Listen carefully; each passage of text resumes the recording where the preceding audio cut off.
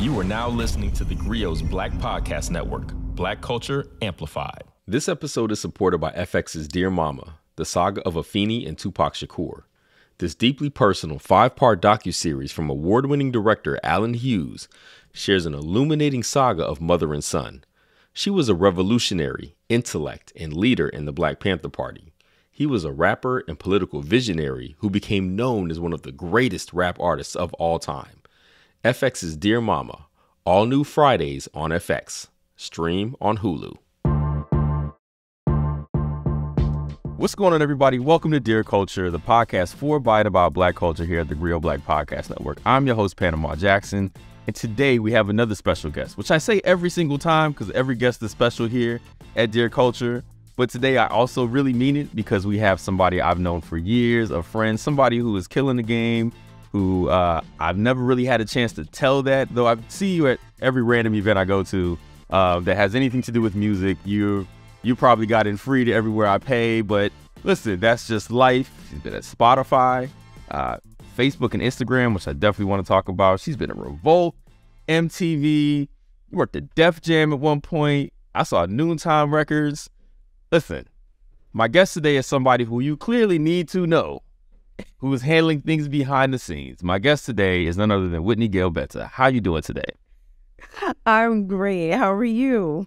I'm so happy to be here. I'm so glad we finally were able to make this happen. So it's extra special for me to be able to bring friends of mine on here, somebody I know personally who's doing such amazing work in a space that I've always been extremely interested in.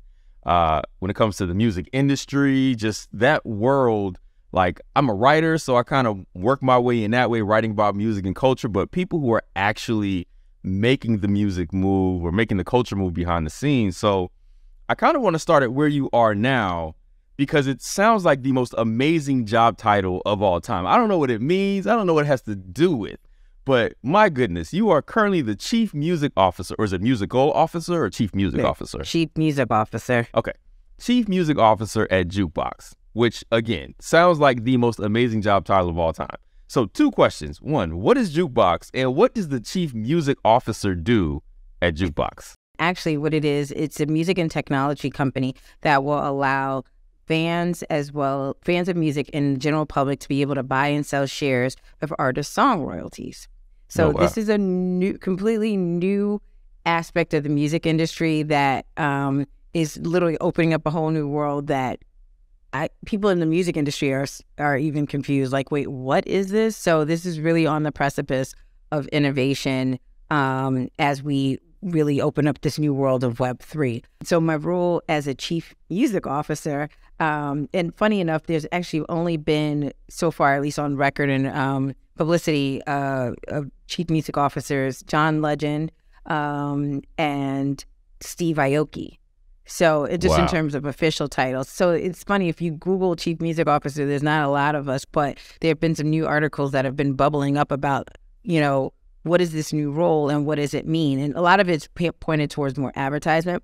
But my role as a Chief Music Officer, honestly, is to be that anchor within our company as it pertains to our connection with the music artist. I've worked in music for 20 plus years, so fortunately I've garnered a lot of goodwill and built a lot of relationships with artists and managers. So I've really, long existing relationships. So my role is to talk to the music community externally, sharing with them what this new music ecosystem is going to look like. Many times we've acquired a lot of their catalogs, and so telling them about the opportunity and for the future that they have working with JKBX. For one, that sounds amazing and insane. You're like a liaison to make sure the financial tech people understand the very industry that you all are in to ensure, like you said, maximum result. But you said like investing. So does that mean, let's say I want to buy into an artist, or like you buy into is this going to increase the royalties for artists, I'm wondering, by a bunch of people basically buying into the possibility of a return on, I don't know if I'm making any sense now that I say this out loud. No, it makes perfect sense. I just wanted you to, and it's funny, I have this conversation 100 times a day, and people are just wait, it makes sense, but like, what does it make sense? How does it make sense? So The way I'll explain jukebox is for music has long been a asset class that has been untapped by the regular public. There have been kind of three major players. There have been record labels, private equity firms, and multinational corporations that have had access to these catalogs to be able to benefit from it. So now what we're doing is really transformational and basically unlocking the true value that has long existed, that has only, like as I mentioned, has been allowed to trade amongst these these group of people. What you probably have been noticing is that a lot of artists are selling their catalogs. You've got like Justin Bieber, who sold his catalog for $200 million, The Weeknd, who sold his for $75 million, and on and on and on. So essentially what's happening is these private equity firms are understanding that the value of these catalogs are continuing to appreciate. And so they see the long-term, benefit of this. So what we're doing is we're unlocking this by being able to take a percentage of the royalty stream that comes in, and then we're creating a music marketplace. So the same way that you would be able to buy shares of Tesla, Apple, Microsoft, you'll be able to buy a share of Swag Surf or Back That Ass Up or whatever it is, or Mariah Carey's All I Want for Christmas. So that's the way to think about it, is that, because long before, the only way that you would be able to actually be able to own a piece of Justin Bieber's catalog is be one of one, and which means that you'd have to be able to have $200 million. So we're creating a fractionalization of artist song royalties so that you'll be able to buy a fractional share of it. The way that you make a profit is that, like I said, as a music marketplace, there's a primary market and as well as there's a secondary market. So as the song value continues to go up, you'll be able to, depending on how much shares you buy, just like you would with Microsoft or Apple, you'll be able to not only be that one-way fan. Remember, like when you think about it, traditionally the way that we've been fans are by buying merch, ticket sales, and streaming. So now you can truly say, like, so technically you've always been an investor in your favorite artist, right? Insert whoever. But now you can really truly say, I'm an investor in you. I'm investing in your catalog and your song royalties. And so so this doesn't touch anything that has to do with an artist publishing or master recordings. This doesn't touch that at all. And just to give you a little bit of historical context, this is a relatively new concept for us, but this is not something that is just like kind of out of the blue. In 1997, David Bowie did something that was called the Bowie Bonds. He took all 25 songs of his catalog. Now, if you think about it, which artists now actually have 25 albums? But essentially what he did was he was able to raise $50 million off of the 25 songs that he did. Now, what he did was he created a music ecosystem. However, how he differentiated is that it wasn't done at scale. It was part of his 25 albums, which is nothing to snooze at, right? But what we're doing at Jukebox is this is going to allow us to create something at scale. I like to say that, think about if Robin Hood and Spotify had a baby. Okay. And so, you know what I mean? Like, so right. That when you wrap your head around that, you're like, okay, it makes sense. So with the Bowie Bonds, what he did was, it wasn't a regulatory framework. What we're doing is we're doing this by the book, so that each individual song is IPO'd individually, is put through the reggae process so that it becomes a registered asset with the SEC. The other differentiator for this compared to the Bowie Bonds, just to kind of give a little context, is that it wasn't open to the regular public.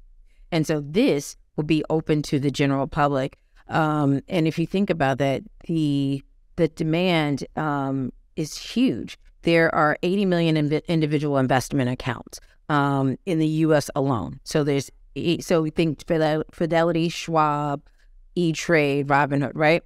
Now, $13.8 billion is traded on a daily basis. So, right. And I think it's like 3 trillion is a year. But the point about that is they're trading the Apples, they're trading the Microsoft, they're trading all these other things.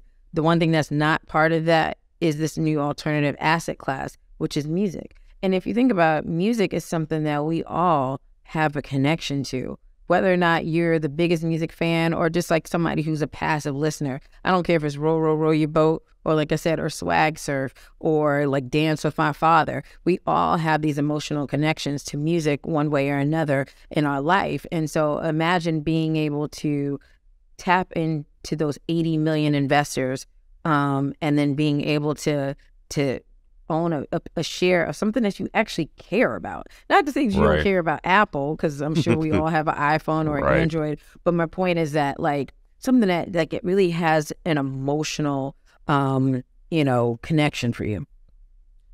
Yeah, that sounds both super fascinating and like overwhelming as a mug. Like just the idea of all of these songs. And so I get like why you have to like get buy-in for people's catalogs and all this stuff. And also thank you for mentioning, I've been trying to understand why in the world all these artists are selling their catalogs so early, right? Because, the understanding is that your catalog, your masters is what continues to provide financial well-being for you in the future. But if they're going to do these probably actuarial things to figure out, okay, here's your future potential earnings. We'll give you that $300 million now that you're going to get, over the course of your lifetime. We'll give you that now. You just give us access to your catalog and boom. Like, which 300 million for I see all these artists who are selling for, extreme amounts. It's like, listen, if you'd rather sit on that 3 right now or wait till you get it over time, like I get it. But I've been so confused, like where this came from, because it almost seemed like it comes out of nowhere. Like I keep seeing articles about it, or was seeing all these articles and these artists were selling. I'm just like, nobody's really explaining to me why they're doing this. I just keep seeing it happening, and I don't understand where or why it's coming from. You know what I mean? So that's helpful. And honestly, this is one reason. I mean, I think artists have their own individual reasons why it could be. Some of them are just kind of like, let me cash out now because I may not necessarily be able to get this later, or they see the runway that they're going to also create more music. So fine, I'm selling X amount right now, but I know that I have 3 or 4 more albums within me. And so let me just cash this out. Let me do some investment. Some of them might be in debt, like whatever the case may be. Right. So again, like I said, what our big differentiator for us is that we are doing this in a regulatory framework. So this is not any of that FTX crazy crypto NFT stuff. This is like literally by the book, SEC regulated.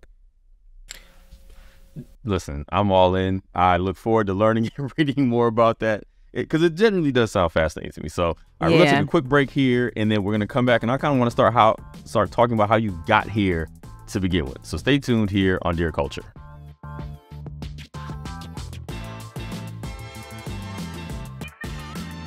So I was reading your bio. I can't even remember where this was, but somewhere, and I did not realize at Spelman. So you and I met in college. You went to Spelman, went to Morehouse. You created your own major, which was music industry studies. Yeah. Okay, so did you always know you wanted to be in the music industry? I did. I actually, I don't want to say I always did, but it was something when I was in high school that I fortunately landed an internship unexpectedly. And each internship led to another. And I realized that like entertainment was going to be my track. It was thrilling to me. And I knew that I wanted to be in the ecosystem. I don't think I necessarily knew per se what I wanted to do. When I was a kid, I used to just tell my mom, like, I just want a big corner office, and I just want to yell at people. That was literally what I wanted to do, which is kind of crazy now when I think about it, especially working from home now. So the only person I'm yelling at is my toddler, or rather he's yelling at me. But I knew that I wanted, but I knew that I wanted to be in the music space because I was a musician as a kid. I played the violin and piano, and I DJ'd, but I knew that I wasn't really fulfilled being a musician. It's too much anxiety. But I loved being behind the scenes and supporting musicians. And so to me, that was way more gratifying, or just the arts, period. I don't want to say just the musicians because I've also done stuff with the actors and actresses. So, but that is really was the impetus for it. But yeah, I created my own major at Spelman.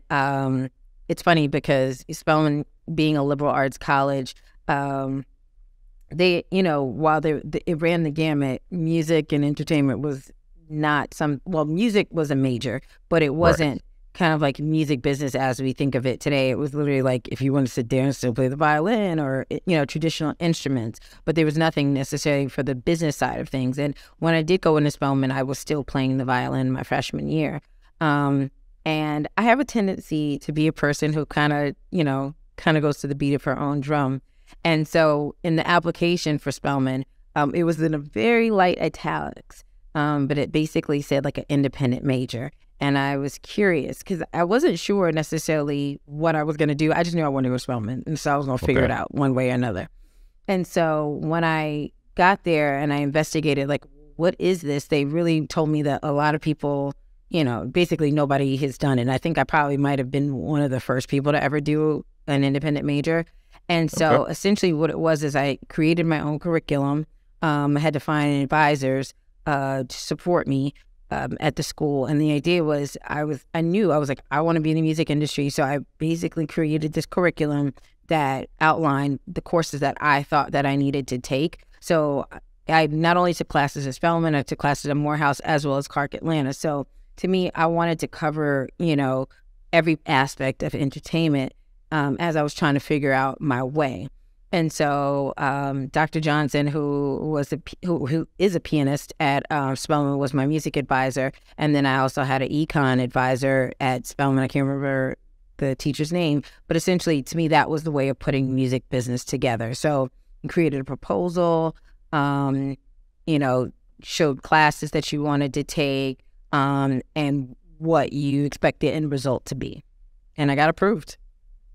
That's fascinating. I mean, for one to have the wherewithal to create that and to do that at 18 years old or whatever, like, is that's special. That level of vision, at that, because most of us just showed up to school like, I grab a major of the list that they provide. If that changes while I'm there, then I'll change with that. But then I got to, the idea to think of an industry to be a part of and then create a way to do it. Like, I wish I had this conversation back then, because I'm like, man, I would like to do this. Like, I wish I had, I made all these discoveries about myself later, you know what I mean, about writing and all this stuff. I didn't, I'm a writer. I never wrote for the Maroon Tiger or anything like that. It just wasn't anything that I did. I just was in econ and math and stuff like that. But, I just think that's awesome. And it led you to MTV? Is that the first big job you got out of college? No, it was Def Jam. So I was working for a management company. At the time, I was working for a woman in Atlanta while we were still in school by the name of LaRonda Sutton, who was the SVP for Edmunds Music Publishing and then was leaving to go to Universal Music Publishing. At the same time, in New York. And at the same time, she had a management company called All of a Sudden, and I was working on that arm of things. And so she said to me, like, well, what are you going to do when you graduate? And I was like, I don't know. I'm just trying to figure it out. Like, I'll get there in a second. Let me just, like, graduate. And then, I figured I was going back to New York. And so as such, she took it upon herself. I guess I was a great team member for her, but she reached out to one of her best friends who was the vice president of marketing at Def Jam and was like, listen, you got to take care of my girl. And so I literally was in a class at Morehouse. This gentleman, I'm sure you were familiar, Dr. Anderson's class. I was trying to get an easy A. Yes. Yep. Art so was like the art something or other. Right. All you had to do was show up and you got an A. So I was like, all right, I'm going to do this class. So literally, and I was on my two-way pager at the time, and I got a text message from LaRonda, and she said, when you graduate from school, you'll have a job at Def Jam. Never interviewed for it, never did anything. I literally was like, oh, snap. And I shared it with like my friend who was sitting next to me, and we're like, what? Like, like I said, it was a blessing, but I think it also speaks to what the music industry is about, which is about having relationships and having, a good reputation. So cut to graduate sometime May 2021. 2 weeks later, moved back to my hometown, New York City, Harlem, New York. and I start working as a marketing assistant at Def Jam 2 weeks after graduating from college, which, Wow. when I think about it, is insane. Like, there was no break. There was no time to really to enjoy graduating and to be a kid. Like, I literally was like thrust into the deep end of the pool of working with some of the biggest artists in music. And, now that I look back and I look at photos, I'm like, what, you had no business to do. Like, I was literally a kid who just graduated from school, and I'm, working with DMX and working with Ja Rule and working with Ashanti and like Jay-Z Wow. and, Ludacris. And so it was a little rough in terms of trying to adjust, but that was my first job out of school. And, I got a chance to fortunately be a part of working on The Blueprint, which everybody knows. It was one of Jay-Z's probably most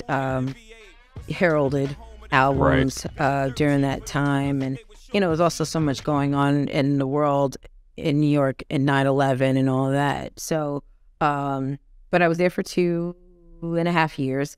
And like I said, it was definitely music industry boot camp. It was not for the faint of heart. And but that's really where I cut my teeth and really learned the true definition of like having thick skin. I'll spare everybody all the details of that, but I mean, I'm definitely a better person for it. And then I had a colleague of mine who was our counterpart with MTV and BET and Music Choice at the time, and there was an opening to be a music coordinator at MTV News. And so she came to me and was like, again, it's almost like I've had all these angels, fortunately, to really support my career, who was like, so what are you trying to do? And I was like, I don't know, like just working, trying to figure it out. And she's like, there's this job at MTV, to be a talent booker, and I think you can do it. I didn't even know what a talent booker was. And so, but she's like, that you have faith the in you, gift though. Right, exactly. So she was like, you have the gift of gab. All the artists love you at Def Jam. All the artists know you. And so the idea was like, and then at the time, everybody at MTV was trying to book Def Jam artists. So her thing was like, you'll figure it out when you get there, right? And I was like, okay. So going over to MTV, that was 2003. I didn't really know what I was doing, but what was really funny is for like maybe like the first year and a half, the Def Jam artists, which was a lot of the artists that I booked, were like, do you work? Where do you work? Are you at MTV or are you at Def Jam? Because like we're here all the time and we always see you. And and so anyway, I started as a coordinator. I was at MTV News and Docs for 10 years, and I left as a vice president. And I really learned the inner workings of the music industry as well as the television industry. And like that was probably one of the best times of my career. And I can say that because who would stay at a job now for 10 years? Like now it seems like so like, taboo to stay at a place for 10 years. But I felt like you worked at like United Benetton. There was people of every single color, walk of life, sexual orientation. There was just so much freedom to be able to, express your differences. And like, I think it was actually encouraged that like our different walks of life helped us provide different perspectives to make great television programming.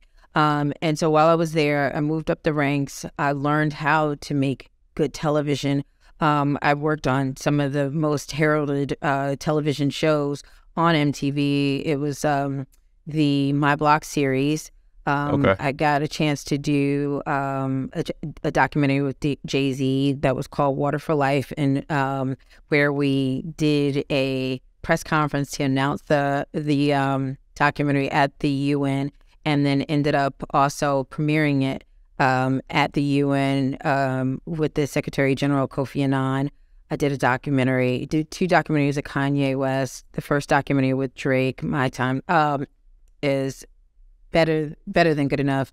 Nicki Minaj, My Time Now, Demi Lovato, as well as Lady Gaga. So it was such an amazing time for me in really understanding, television and music and blending, two passions of mine.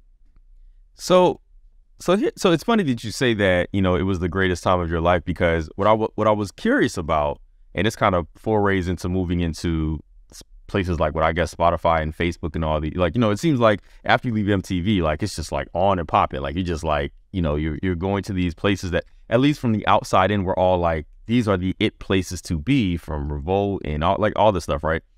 But back then, let me say it this way. Currently, like taking up space as a Black woman is like that's just a thing, right? Like it's like, you know, we are loud in speaking about these things, and Black women's voices seem to be being heard more than it seems like ever before. Back then, I wouldn't think so as much. So I was curious about, like, as a Black woman in these spaces that you are ascending the ranks or going up the ladder on, like, was it ever difficult, or was it something that because of who you are and the relationships that you built, like you were able to ascend that ladder in a way that didn't make you feel marginalized or diminished in any way? So what I'll say is, to go back to that foundation that I had at MTV, it was a utopia. It was, I was very fortunate, you know, to be in this place that I said was like United Nations of, you know, United Benetton, you know, where your ideas were heard, because no one person looked the same. So it was like we were such a melting pot. So as a Black woman, and there were a lot of young Black men at the time at the company, but as the only Black woman in my role, I definitely, my word and my thoughts carried weight, and I didn't know any different. Like, I'll give you an example. This was when so a lot of times when new artists were like trying to break into MTV, they would come through MTV News, because we had these like 10 to the hour spots that were like kind of like no harm, no foul. It was just kind of like a little blurb. And so that was kind of like the easiest point of entry. And then, like, you know you made it when you were like on TRL. I remember one of, you know, my now mentors, Troy Carter, who at the time was managing Freeway, Eve. Like, he really kind of came out of that era, but he called me. I'll never forget, it was a Sunday, and he called me. I was driving back over 95 north back to New York from Maryland, and he said, I got this new girl named Lady Gaga. And I was like, what the heck is a Lady Gaga? And he was like, I know, just don't even worry about it. But she's amazing. I'm going to send you a link to her MySpace, and I want you to check it out. And I was like, all right. And he was like, yo, could you see if you could give me some love? Again, because MTV News was like the easiest point of entry. If it failed, maybe a couple of people saw it, who knew, right? You know, it wasn't that big of a deal. And so this is like right on the brink of like the .com era, where you had now articles that we read on a daily basis. So I remember going to our morning editorial news meeting, and I said, listen, guys, Troy reached out to me. He's got this artist named Lady Gaga. I don't even know what a Lady Gaga is. I'll listen to the music. It's not for me, and I'm clear on that. But that's like, to me, that's super important to understand that I'm not the demo, right? Like, or I shouldn't be. Actually, it should be who's our audience's, you know, interest. And I was like, I don't know. I was like, it's cool. It's not really for me, but I can tell you she's going to be a star. And I'll never forget, my boss was like, what is a Lady Gaga? I was like, I don't understand. I don't know this hair bow thing. Like, it's a thing, but I promise you, we need to do a story on her. She's going to be big. And so, again, she's new, right? So it was like, what's a Lady Gaga? And we took a chance on her. But they trusted me, and they trusted my gut. So that's why I say, for me, I got really fortunate, because, you know, I could bring something that sounded crazy, and they're like, all right, she isn't, you know, disappointed us yet. So I kind of was in this like little utopia, you know, for a minute. And then, but for me, it was great. I was there for 10 years, and I was trying to figure out, like, well, when do you know it's time to leave? You know, because I've had this great experience at this amazing company, and I love all my coworkers, but I knew I needed to grow. So, and quite frankly, I felt like MTV, when I got there, the Bible, I always like to say, was already written. And so I was like, I want to really kind of test the skills that I've developed here and like see if this was just like a fluke or if this was like, did I really like make an impact? And so at the time, 2013, Puff was about to launch Revolt TV. And he was poaching some of my colleagues. And he remembered me because obviously he was at MTV all the time. Bad Boy was just up the street. And he was always there. And so, he's like, baby girl, I see you all the time whenever I'm here. I always have a great experience. And I know what you do, and I want to do the same thing. I want to basically make Revolt as big as MTV, if not bigger. And for me, that was exciting. I really try to pay attention to, and I try to pay attention to pop culture. I try to pay attention to like what is buzzing out in the world. And for me, I saw that like startups and, startup culture and digital were like these big buzzy words. And I was like, well, how do I get some of that? So, when I found out like also how often were television networks going to be launching anymore? I knew this was going to be the end of television because you kept hearing about cord cutting. So I was like, let me take a chance and be able to create, write the Bible myself, and so I jumped and took a chance and went over to Revolt TV to launch this network. Yeah, that's amazing. All right, we're going to take a quick break here. We'll come back. I want to talk about doing that and moving to place. I really want to talk about the Spotify era because I'm so fascinated by that. I keep using the word fascinated, but it is true because this is a world that I'm unfamiliar with. So we're going to take a quick break. We'll come right back and we'll get more into your story here on Dear Culture.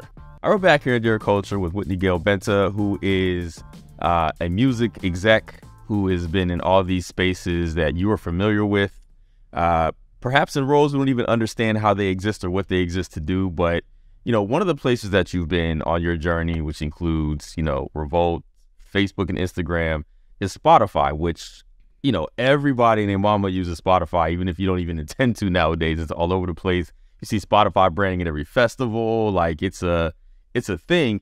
And let me get this right. You were the global head of artist and talent relations, right? Yes. So one, what does that mean? And what were you doing? And there's a second part to this question because I had an artist on recently on the podcast and I was talking, she's a Black country music artist. And we were talking about how a lot of those artists don't seem to like really get into the ecosystem of like pop star, like get on the playlists and stuff like that. And it was interesting because we were just talking about like how there's a fight on the acceptance side from like the white country establishment. But then there's like the acknowledgement from the Black music establishment and how like, and I was like, I wonder how this even happens, like with spaces that curate all these playlists and how people even get onto these things that I think you would know better than I would help break artists nowadays. Like I would assume that's how some of that stuff happens, but I'm just curious about your role in Spotify, just your thoughts about like gatekeeping, I suppose, in general in the music industry with streaming and how it exists now. Okay, you said a lot. So big questions, I know. It's a big question. I'll try to break it down bite size. I can tell you the quick story. Okay. And I'm glad I shared the story about Troy Carter and Lady Gaga because that comes full circle when it comes to how I got to Spotify. So Troy ended up having an amazing career with Lady Gaga and making her into helping to help make her into the huge megastar that she is now. Troy Carter is also a very well-known venture capitalist, so he's always like an extreme visionary Troy when it Carter comes to the future. He was on Shark Tank. Yeah. Oh, that Troy Carter. Yeah. The glass. Okay. I know you're talking about it. Philly's own. Yes. Okay. So Troy, who introduced me to Lady Gaga and asked me to, give him, some help with, getting her MTV, was the global head of creator services at Spotify, as well as being an early investor at Spotify. Wow. And so obviously we stayed in touch, throughout the matriculation of my career. And he said, hey, listen, Spotify is continuing to scale. And as we're getting bigger, our ability to really kind of have those touch points with artists and managers, we're losing it. And I want you to bring some of your MTV flavor to, so it's so funny, I laugh when I tell the story because it's like, it was a real full circle moment, right? And he's like, I want you to bring some of that MTV energy that you had, that if we knew we were coming to MTV, Whitney, Elena, whoever was there, they're going to be all right. I want that to be what happened at Spotify, that when an artist knows that they're coming up to Spotify for a meeting, oh, Whitney's there, so-and-so is there, we're good. Gotcha. So that was literally my kind of like, my role in terms of what I was told. Now, what happens, of course, when you get to a job is, always different. And so this was a global company, first of all, that was continuing to grow. And so scaling my relationships on a global stage is quite difficult. But I was able to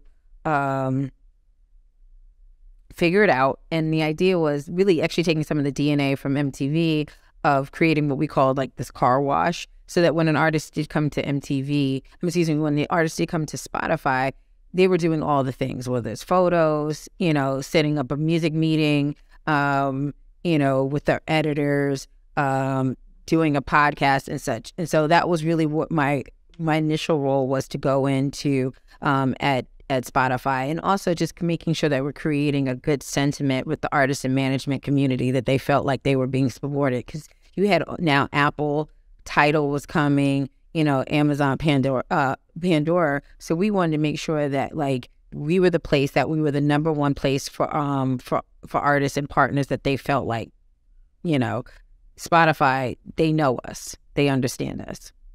Gotcha. And the last question I had, which was just about kind of like how do those algorithms and things work? I ain't asking for the special sauce. I understand you got the NDAs and all that stuff, but like I said, I'm just curious about how people end up on all these playlists that I think end up creating spaces and opportunities for artists. Like I learned about artists nowadays through playlists, right? Like when I'm trying to find music to listen to, I'll just go through and I'm like, let me hit this playlist to see what's on here. And I'm like, oh, this is amazing. Then I hit like the little radio button and I go off into all these spaces, and I'm getting old. So my capacity to remember them all is not what it used to be. Like, yeah, unless they really hit. But what's it like being at a place like Spotify that is breaking all of these artists? And I imagine folks are constantly reaching out to y'all like, yo, I'm trying to get a spot somewhere. I have a younger brother who, I remember the first time he ended up on a Spotify playlist, like dude literally texted the entire family like, yo, bro, I made it. I'm on a playlist. And I'm like, which one? It's like a million, but I'm happy for you. Like, Yeah. But it was an accomplishment for him. You know what I'm saying? Yeah. So, what's that like, being a space that helps create that? It's gratifying to be able to help say that you're a part of the story of allowing or helping an artist to get their music to be heard by so many. At the time when I was leaving Spotify, and obviously this is probably increased since then, but there's 100,000 songs that are ingested a day. Jeez. Right. Like, let that sink in. And so it's impossible for one person, let alone a team of people, to be able to listen to that. So I remember getting emails where an artist would reach out and say like, thank you so much. In many cases, I had nothing to do with it, and because it truly is, it has to be an algorithm. Otherwise, nobody would be able to see their families. You know what I mean? Right. And also making sure that they are really, what's the word I'm trying to use? Labeling their music the correct way. Like if you're a jazz artist, you're not going to put like, hey, I should be on Rap Caviar. No, you know what I mean? I'm just being facetious, but the point is that like knowing it, what helps, or at least what helped on, the editorial side is that it allows, the Spotify team to be able to help you find your audience better. and, obviously who doesn't want to be on today's top hits or,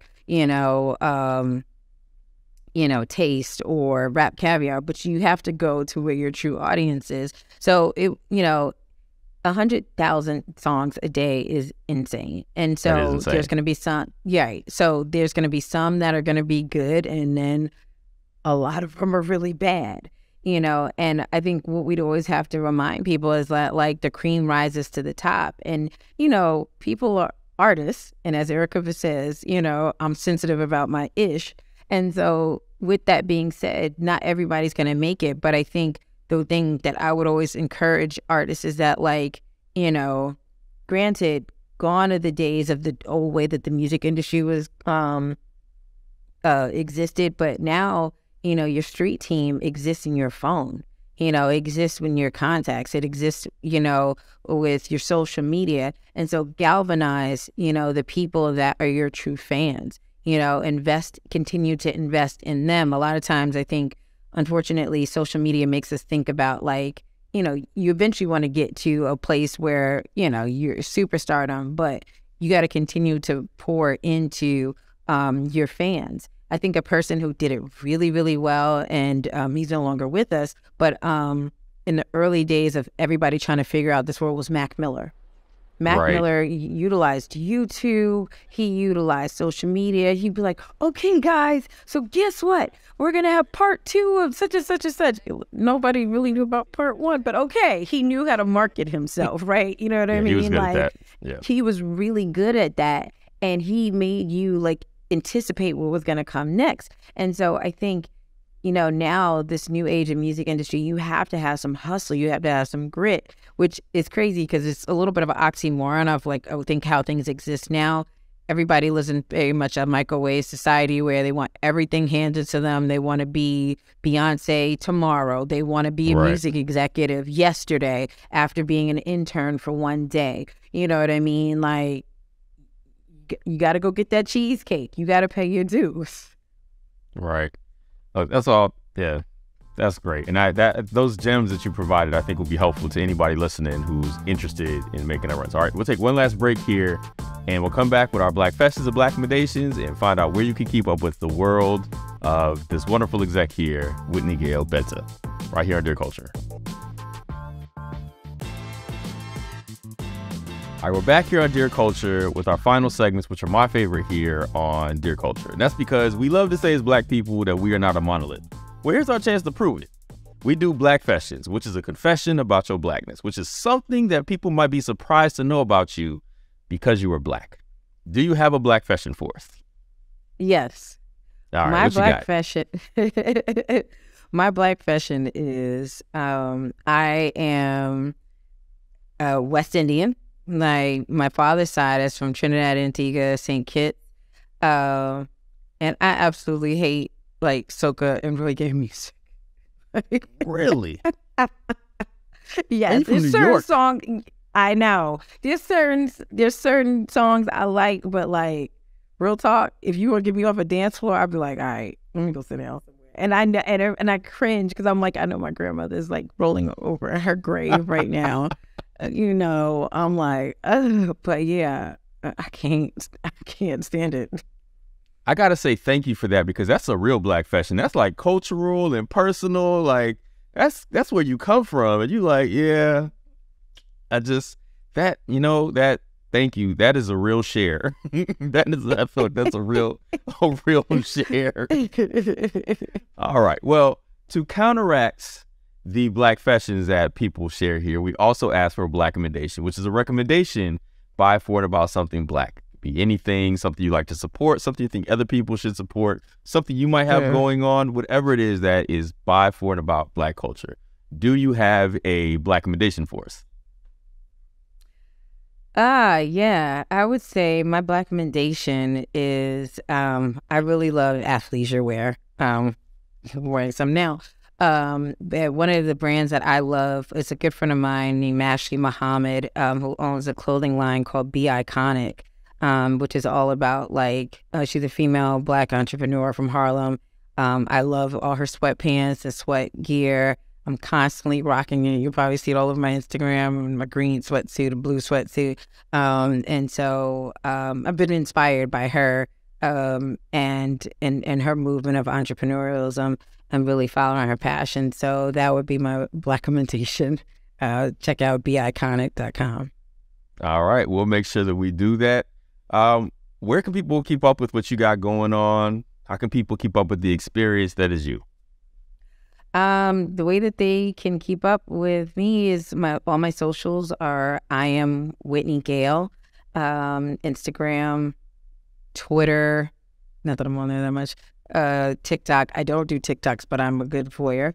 And LinkedIn, right, and LinkedIn. So that's where you can catch me. We launch officially for JKBX September 12th, 2023.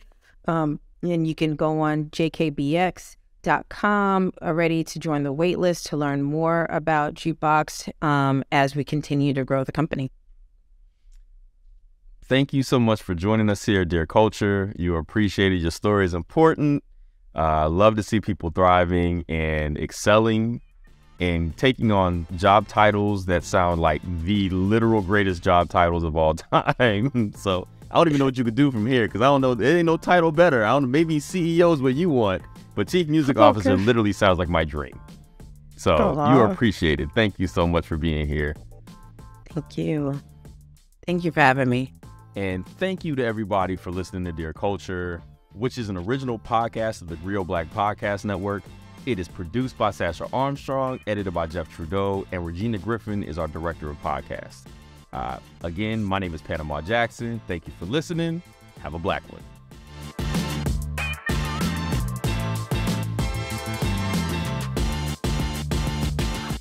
This episode is supported by FX's Dear Mama, the saga of Afeni and Tupac Shakur. This deeply personal 5-part docuseries from award-winning director Alan Hughes shares an illuminating saga of mother and son. She was a revolutionary, intellect, and leader in the Black Panther Party. He was a rapper and political visionary who became known as one of the greatest rap artists of all time. FX's Dear Mama, all new Fridays on FX. Stream on Hulu.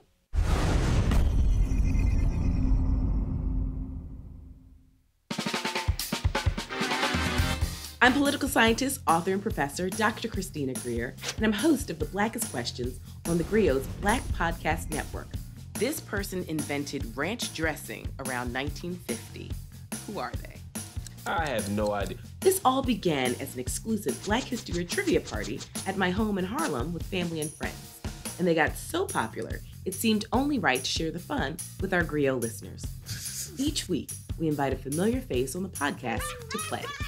What was the name of the person who was an enslaved chief cook for George Washington and later ran away to freedom? In 1868, this university was the first in the country to open a medical school that welcomed medical students of all races, genders, and social classes.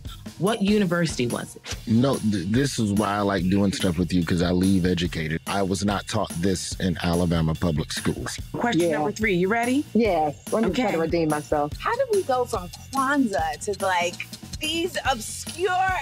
Sport, darling. This is like the New York Times crossword from a Monday to a Saturday.